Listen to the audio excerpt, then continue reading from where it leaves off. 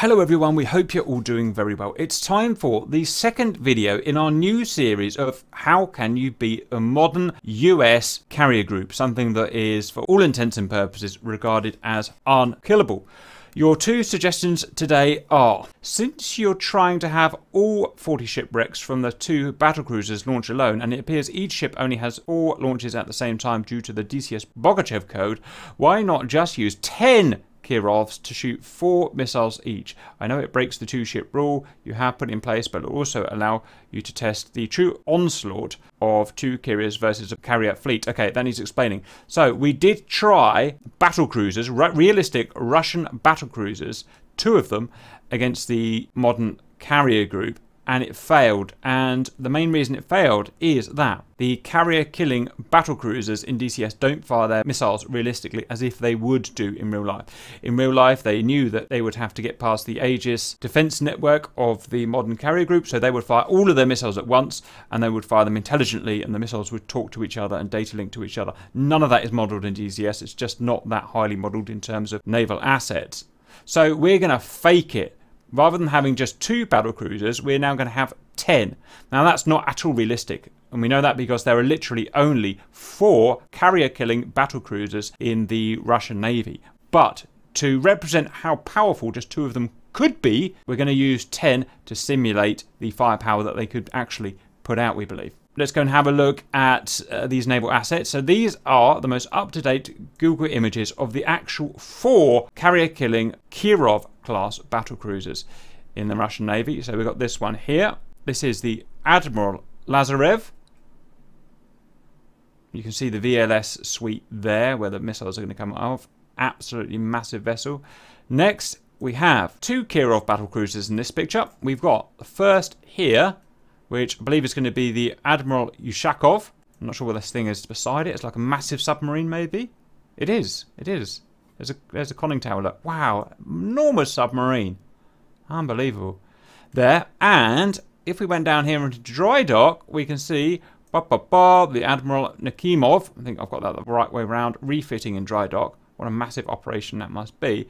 And finally, we've got Peter the Great. And look at this place. Look at all of these ships here. And the cool thing is we can see lovely example of a Kirov there. That's Peter the Great. And we think that is the Moskva. I feel like a CIA spy. I know it's Google Earth and everyone can see it, but I feel a bit like a CIA spy, I'll see.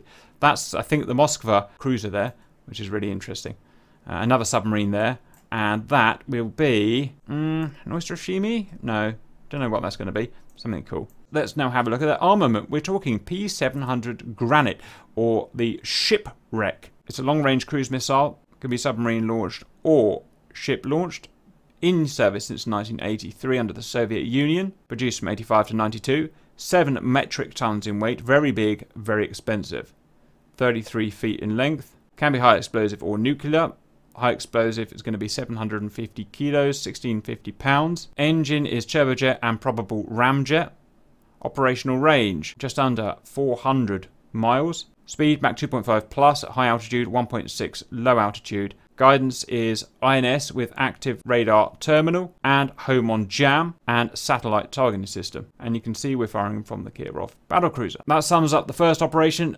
Onto the second operation. Could you try a mass Tu-22 M3 backfire strike, overwhelming the group with the mighty Kh-22 anti-ship missiles, similar to the way they are supposed to be implemented? Backfire is a mighty air-to-ground aircraft with anti-shipping ability. It can carry up to 3 massive Kh-22 AS-4 kitchen missiles. These older missiles produced in 1962 under the Soviet Union. They're lighter at 5.8 metric tons, longer at 38 feet. They're basically as big as a F-18 Hornet or something. The conventional warhead is going to be 2,200 pounds of RDX explosive. It's a liquid-fueled rocket, which is interesting. This means that it can go very high, of course. It's not an air breather. Operational range, 320 nautical miles. It can go up to 27 kilometers or 90,000 feet, so SR-71 spec.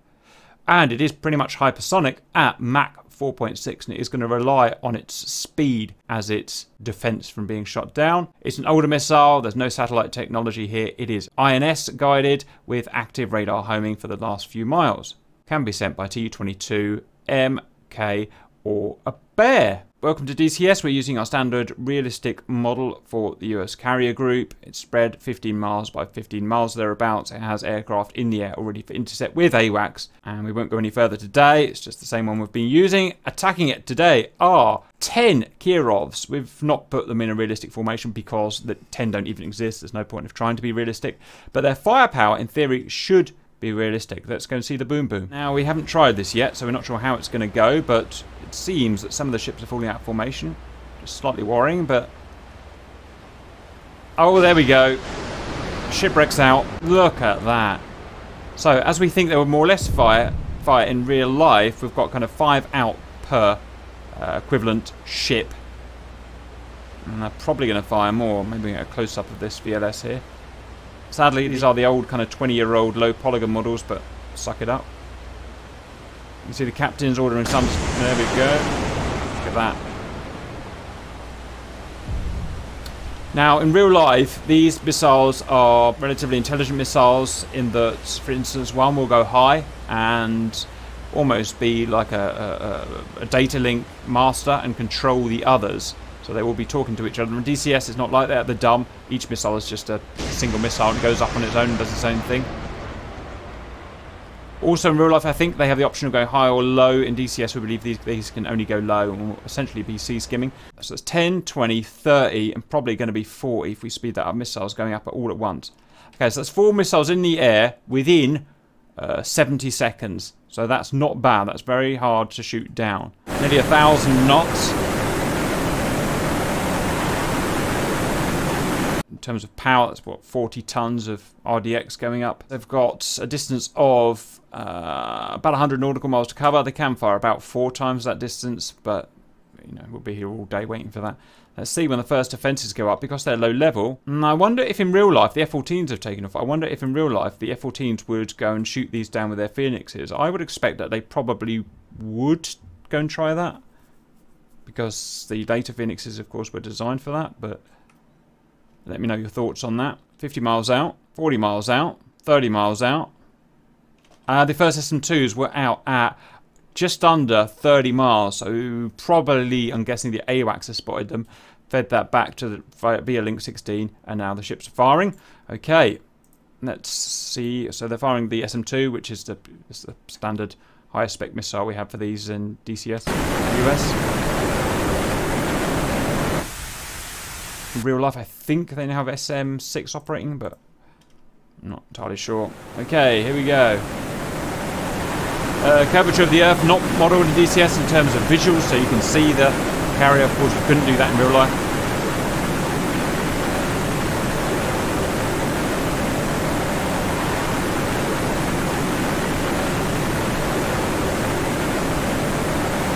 But the whole idea of this attack is we've got so many vampires in the air that we're going to overwhelm the Aegis, although it doesn't look like we're going to overwhelm them from what's happening here.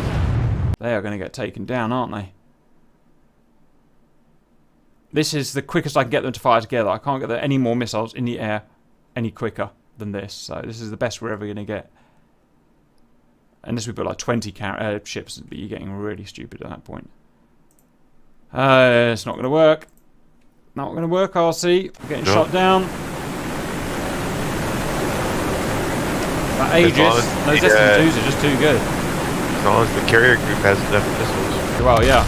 I mean, that's at least 40 missiles. They do. So. Look at the SM2s going out. It's so impressive to see it.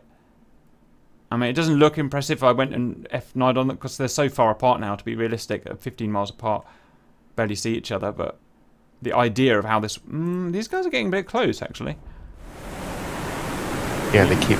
we've got in the fleet. We've got within the first cruiser, almost. In fact, guns are being fired. On this guy here. We're past the first cruisers.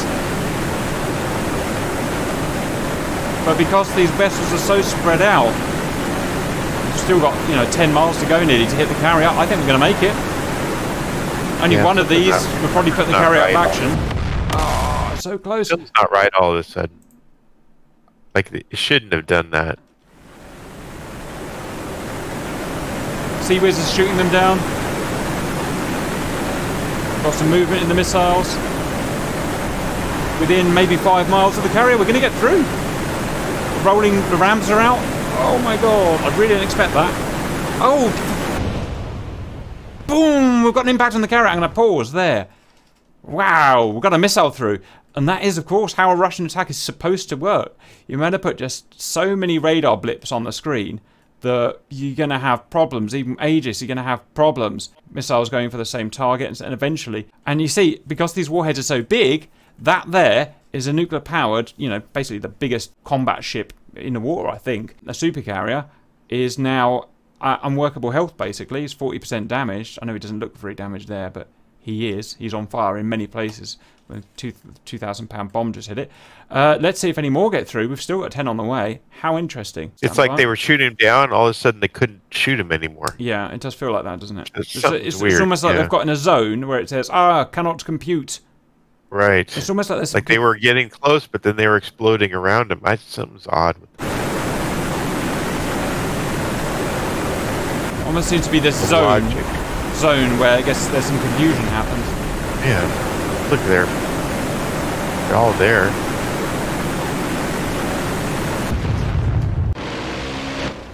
None got through. None got through. Oh, Jesus, an SM2 almost hit itself.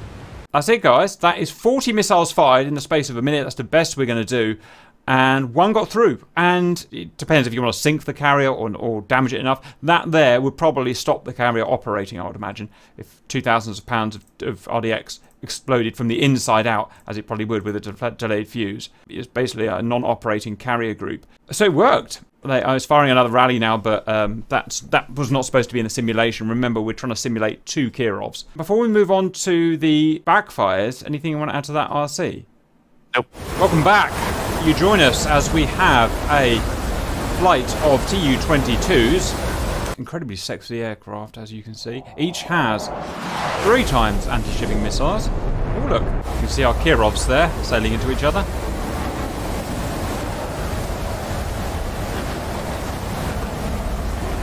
These are actually much older missiles. Liquid fueled. The cool thing about that is they can go really high. These are pretty much hypersonic, a Mach 4.5, 4.6. I wonder if they're ballistic. I'm not sure what qualifies something to be a ballistic missile, but because they're going to go high and dive down from the top, I think that qualifies it for a ballistic missile.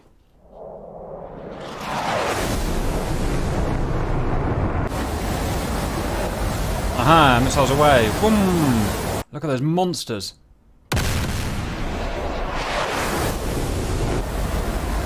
Another 3. There they go. Mega impressive. There's nothing unimpressive. Look at them go to space. Oh, look at them. Wow. That is simply awesome. They're going way up there. They are. That is something cool. 30,000 feet. We're literally going to go over the F-18s. Again, could Phoenixes intercept these hypersonics? Really don't know. Okay, 50,000 feet. Top ones have leveled out. 60,000 feet. 2,000 knots.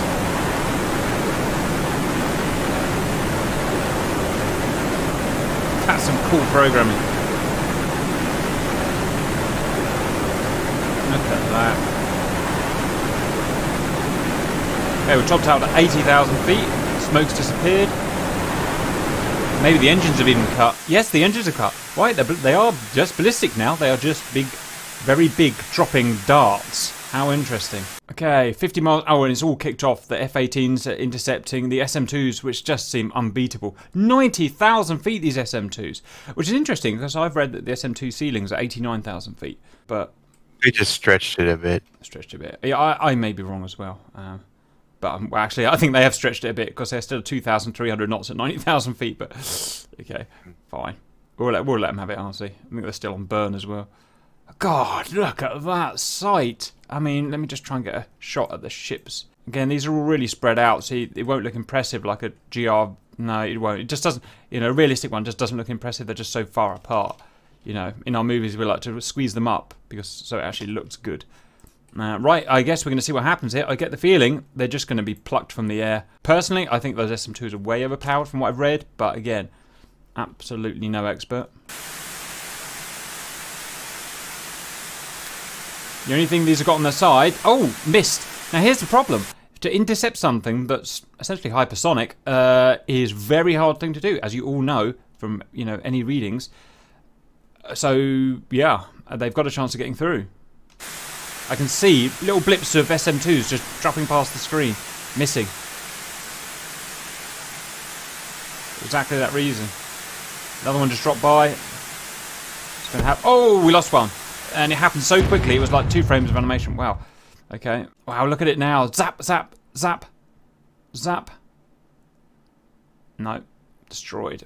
Destroyed. How it took 2 out in 1. Look at that. Immense force of carrier groups SM2s. Okay, that didn't work. I didn't get anywhere near. Let's double up. No, let's triple up the amount of backfires. I don't see why Russia couldn't organise 9 backfires with, what, 27 missiles? Welcome back. We've now got 9 of these monsters. Personally, I think it's unlikely that they would use this many, but... Now, in reality, you might argue that they will attack from different angles to help fool the systems, and that may be true, and we are going to be doing that in another session, but in this session, we want everything coming from one angle. Let's just take this one step at a time.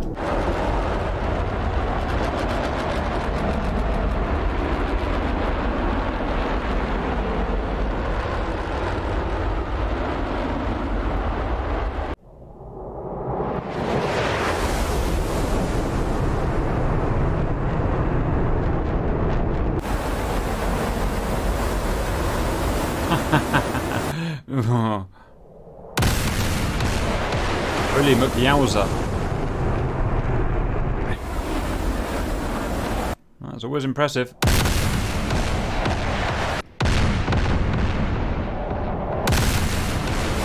Right, it's 27 RC.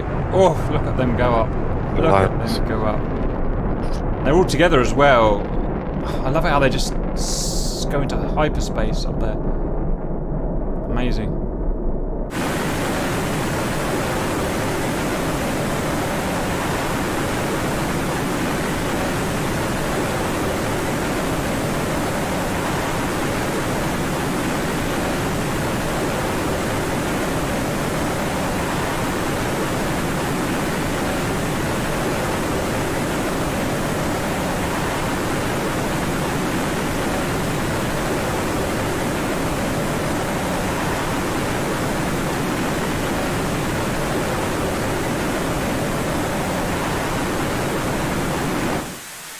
Barrage has started. It's going to be about 50 miles. No, about 60 miles the barrage started, so they're very easy to spot on radar. F-18s appear to be going for them as well, but they've got not much chance to intercept a hypersonic thing at 80,000 feet. Right, so it's just, amount of vampires in the air now. Let's see how we get through this barrage of SM2s. See what it looks like from the SM2 view. Oh, look at that. They're diving down on them like phoenixes. How interesting. Oh, there they are. Here they come. Ah! Wow. Yeah, they just dive down on top of them. And that's a very difficult intercept to dive down on. You know how hard it is in a World War II plane to intercept a bomber from above. It's almost so hard. Now imagine doing that when one thing's moving at Mach 4.6 and you've not got much air to manoeuvre in. Your fins aren't making, I don't think those SM2s are vector thrust when they're not burning anyway. But they're doing an amazing job though. Would they be this good in real life? I don't suppose anyone would really know. But yeah, they're doing an amazing job, look. One's getting a little cut. Oh, spoke too soon. Here they go. 40,000 feet. It's all about getting there as quickly as possible. Dive, dive, dive. Board zinked. Board zinked. Here they come. SM2's coming. Oh, we're losing our speed. That was a big advantage. Oh, no. This is problematic at best, RC. 20,000 feet. 3? 4 left at 20,000 feet. 18,000 feet. 15,000 feet. Come on, I want them to go. No, there's one left. No! No!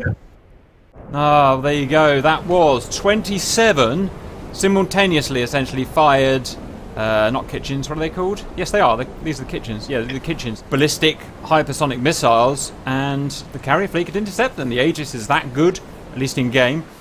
I don't think you're going to have more than 9 simultaneously firing Tu-22s. I think that would be getting a bit silly. We will test if they're coming from multiple angles, but that'll be a different video. That's it. So shipwrecks do work just by the skin of their teeth. Kitchens, not so much. Anything to add, RC? Nothing to add. Bye.